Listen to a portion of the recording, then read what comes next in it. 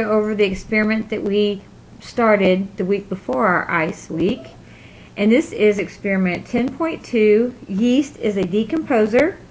This experiment will demonstrate the function of decomposers using yeast, one of the members of kingdom fungi. So we took 2 slices of bananas, put one in each in a different baggie. We labeled one with a Y, and per the experiment instructions we put yeast in there. So this one was supposed to take a week to do. You're supposed to observe it every day. And so what did we find out? The banana slice with the yeast on it should be mushy and squished, which if yours worked, that's exactly how it should be. While the other banana slice should look brown, but should have retained its original shape. Very firm.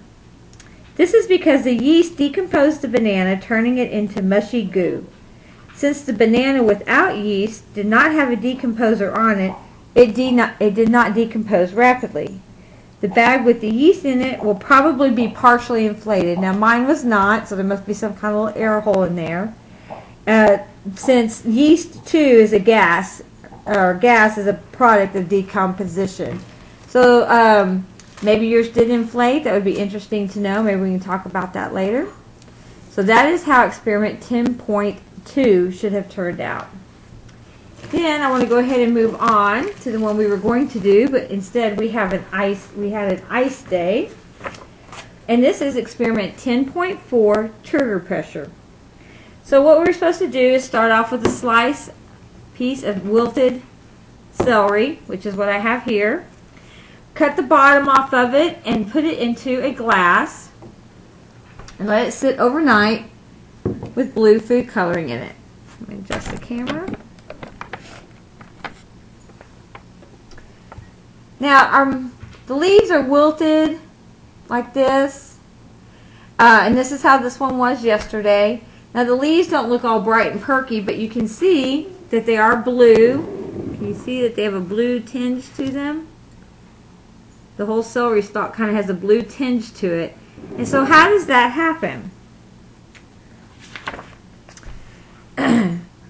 So we've noticed that the leaves on some of the top of the celery stalk turn blue, and we should have noticed that the celery is no longer wilted, kind of flimsy and gummy, firm, flimsy. And that's because before I put this celery in, I sliced off a little bit of the bottom and made a fresh cut that allowed the liquid to get that the celery could absorb the water. The water traveled all the way up to the top of the celery, being absorbed by cells wherever it was needed in these wilted leaves. The blue color shows that the water from the cup was indeed transported to the very top of the celery. See, this is not in there. It wasn't upside down. So why was the celery no longer wilted?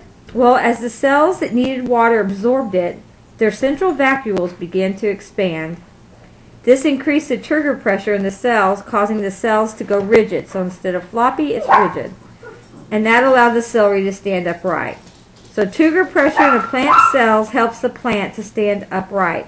And without trigger pressure, plants would always look wilted and would never stand up straight.